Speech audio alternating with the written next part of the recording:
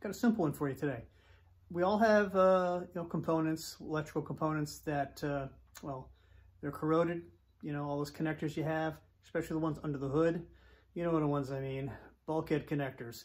Also, you got your starter relay, you got your horn relay. You got a couple of things that all those copper connections will eventually start to corrode over time.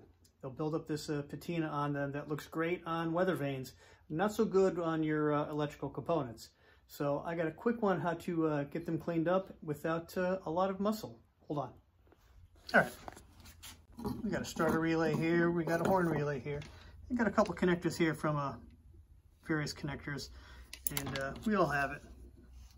Pull these out. They look green, right? You just know that they're not putting that power through there like they need to. I mean, what a pain to clean these. I mean, you could, like most people, grab your sandpaper, start hitting it, wire brush, getting down to it, whatever. Want an easy way? Brasso. Spread some of that stuff on your terminals, let it sit. See that bluish green? This has been sitting for about 5 minutes, and it is literally eating the corrosion off of these terminals.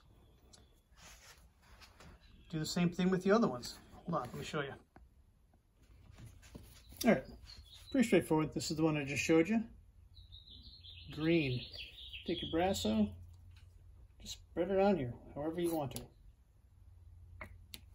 You can be dainty with it, you can just glop it on, whatever. I like to just kind of brush it in there so I know I'm pushing it into the holes and the spaces all the way around it. Just let it sit. All right, so here's how we made out. This is that one terminal we had, and this is just sitting and soaking and wiping it off after about maybe 20 minutes. Not bad. I mean, this had no sandpaper on it. This was just a terminal that I had laying around out of one of the harnesses. You see it's already got a lot of that corrosion off of that.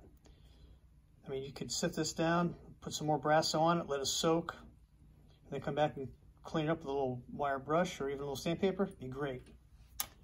Same thing with this one here. I mean, this has got shinier just from me wiping the Brasso off of it. Perfect, ready to go back in. Well, except for getting the Brasso out of the inside there. Yeah, got a little more work on that one. Here's a horn relay I had worked on. Now this one I had already started to use a little sandpaper on the terminals, which is what gave me the idea to try the Brasso on this. Because I got tired of sanding and realized I wasn't getting all of this cleaned up as well as I wanted to. And the wire brush wasn't cutting it either. The Brasso did a pretty good job. Now I got to hit this again and get it a little bit better. It's getting close, but see how well it worked out. And the last one is this one starter relay I have here. This had nothing done to it. Literally nothing. And you can see how clean that these two spade terminals got.